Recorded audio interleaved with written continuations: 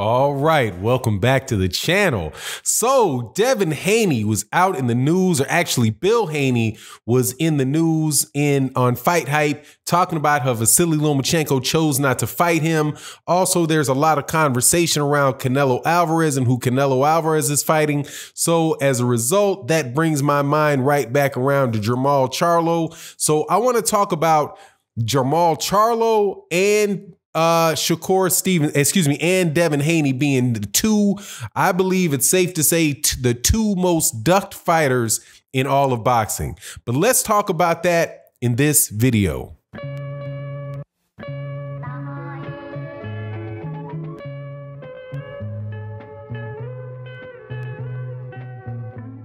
All right, welcome back, welcome back, welcome back. One of the funny things about the sport of boxing is that sometimes people are too good to get the fights that they would like to get. So they're replete in the history of boxing are fighters that were just too good for their own good. And because they were good enough to cause problems to some of the more marquee fighters, they never got their shot. There's a specific period in time when it was true of pretty much every black heavyweight wasn't allowed to fight. Jack Dempsey wasn't allowed to. I think it was Jack Dempsey, who might have been ahead of that as well, as pretty much everybody between Jack Johnson and Gene Tunney. I don't know if Gene Tunney ever fought a black fighter, but he didn't as a champion. But Joe Louis eventually became the champion, so he kind of made up for that whole era where their fighters where they just believed were too good to give a shot at the guys that they really wanted to hold the belts. You also have guys like Guillermo Rigondeaux, who clearly was too good for his own good. Actually, he got blackballed because he beat Nonito Donaire. At least that's my opinion. He beat Nonito Donaire, who was supposed to be the next, top pound for pound guy, follow up to, the next Manny Pacquiao after Manny Pacquiao. That didn't work out for Nonito Donaire because Guillermo Rigondeaux, a southpaw Cuban, wound up beating him up. Also, Luis Ortiz, for a long part of his career, was just too good for a lot of guys to fight. Still is. Being a southpaw Cuban fighter, counterpuncher with knockout power, a lot of guys don't want to fight him. But right now in boxing, if I have to say that name two people that also fall into that category and is having the most difficult time getting top level fighters, it is Shakur Stevenson and Jermall Charlo. I said Shakur Stevenson. I meant to say Devin Haney and Jermall Charlo. First, let's take Devin Haney, because Devin Haney was actually speaking. It was Bill Haney that was talking about it. But just to give you some background on the situation with Devin Haney is at a very young age the former WBC 135-pound champion. How did he become that 135-pound champion? He became it because Vasily Lomachenko won the vacant WBC belt. That was a belt that was vacated by Mikey Garcia when Mikey Garcia decided that he was not going to return to 135 after he went up and fought Errol Spence Jr. at 147. So now that Mikey Garcia is at 147, the 135-pound belt becomes vacant. Vasily Lomachenko fights Luke Campbell for that belt. Therefore, I do believe in that fight is when Lomachenko became the WBO, the WBA, and the WBC champion. But what he did was he asked for, according to Mauricio Suleiman and the WBC, asked to be recognized as a franchise champion. As a result, he gets elevated to franchise champion. Devin Haney is given the WBC title, and he fights a guy whose name I can't remember, beats him, so he's the WBC champion. Unfortunately for Devin Haney gets a shoulder injury, I think even either leading into that fight or during the fight. It might actually be a chronic injury, I'm not sure, but regardless, he has shoulder surgery. And as soon as he has shoulder surgery, he is then stripped of the WBC belt by the WBC. He is moved to champion in recess. And now there's going to be a vacant title fight between Luke Campbell once again and Javier Fortuna whenever boxing comes back for that vacant WBC title. But note that it was Vasily Lomachenko decided to vacate that belt and accept the franchise championship, not to fight Devin Haney.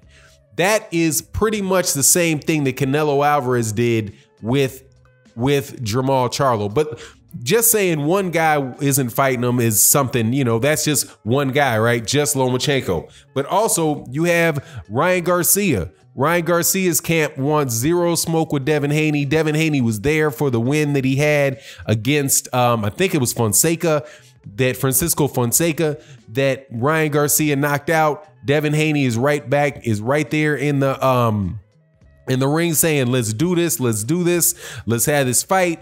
And then what does Ryan Garcia's team start doing immediately thereafter? They start talking and sending notes and having back and forth on Twitter with Gervonta Tank Davis.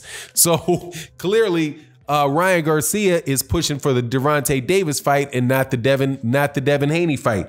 You also have Teofimo Lopez. The name of Devin Haney ain't coming out of Teofimo Lopez's mouth either. Now that's reasonable for Teofimo Lopez because Teofimo Lopez does a fight with Vasily Lomachenko.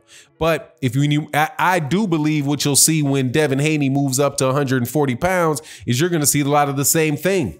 Is that he goes to 140 pounds, all of a sudden, you know, there's going to be a lot of guys that aren't going to be saying his name either.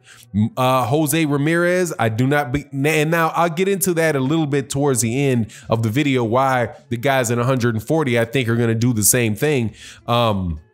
But, you know, it's yet to be proven that they will, but I have a sneaking suspicion that they will. So the other guy that you have in this situation is that I mentioned is Jermall Charlo. Jermall Charlo is a 154-pound champion.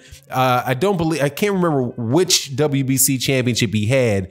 I mean, which 54-pound championship he had. But right now he's at 160 pounds and he's the WBC 160-pound champion. And how did he get it? The same way that Devin Haney got it, because the big money guy, or the big most, you know, considered the top guy at that welterweight, at that weight division, decided that he was going to give up the belt instead of fighting Jermall Charlo. And that is Canelo Alvarez. Now, Canelo Alvarez's history with Jermall Charlo is a little longer than Lomachenko's is with Devin Haney, but it amounts to the same thing. They were both at the Charlos and Canelo Alvarez were both fighting on the same network at Showtime, and they were both fighting, and they were all at the same weight class at the same time, 154 pounds. And Canelo Alvarez found a way to fight everybody except the Charlos. Now the Charlos are the same age as Canelo Alvarez. Jermall Charlo, actually Jermall and Jermall Charlo are the same age. They're the same age, right? So they're basically the same age as Jermall Charlo. They came up the ranks the same time. Excuse me, came up the same time as Canelo Alvarez. It should be a no-brainer, no nonsense fight to make. But it wasn't to be made at 154 pounds. When Jermall Charlo gets to 160 pounds, then you still wind up seeing the same thing. Jermall Charlo becomes mandatory for the WBA, for the WBC belt. Canelo Alvarez decides they actually invent the franchise championship for Jermall Charlo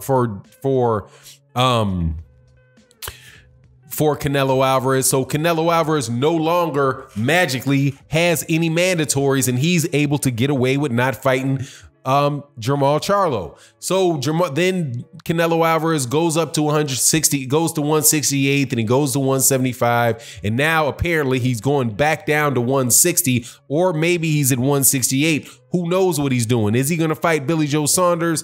Is he going to have the third fight with Gennady Golovkin at middleweight? What's he going to do?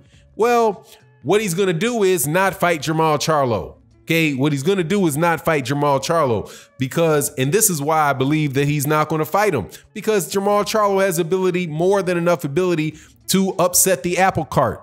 Jermall Charlo has been training, knows how Canelo Alvarez fights, been looking to fight Canelo Alvarez. This is just a fight that should be a no-brainer, but it's not going to happen because Canelo Alvarez and his team have decided that they have no interest whatsoever in fighting Jermall Charlo. Same thing. What it so much so that Oscar De La Hoya comes out with these ridiculous, oh, I sent him an offer. I don't know who I sent an offer to, but hey, that offer's gone. You know, the offer that I sent to the guy who I can't remember, I don't know who he is, can't remember who he is, but that offer that I sent him is no good anymore. They missed their boat. That fight will never happen. Yeah, exactly. That fight will never happen because you don't want Canelo Alvarez to lose. Same reason Lomachenko didn't want to fight Devin Haney. Now they might not. Now I'm not saying that Lomachenko couldn't pull off a win against Devin Haney or that Canelo Alvarez couldn't pull off a win against Jermall Charlo. I'm just saying that both of those fights are close enough where it could conceivably go either way, and neither one of those guys, Lomachenko nor Canelo Alvarez, want that. Also, in the same vein, you have Teofimo Lopez, who we'll see about Teofimo Lopez. But I don't believe Gervonta Davis wants Devin Haney, even though I think Gervonta Davis has the ability to beat Devin Haney. But then again, Devin Haney could pull that off too. So there's just a whole lot of people that don't want to say Devin Haney's name. Billy Joe Saunders didn't want to say Charlo's name. Neither does Gennady Golovkin. Canelo Alvarez, the only guy that might be interested in fighting him is honestly, and this is a little bit of a shot at Jermall Charlo, is Demetrius Andrade, because it seems like neither one of those guys want to fight each other. But anyway, that's my take on these two guys who I think are the most ducked fighters in boxing. I hope it changes soon. You let me know in the comment section what you think and whether or not that's going to change. If my reasoning's off, just let me know in the comment section. With that, I'm out. Peace.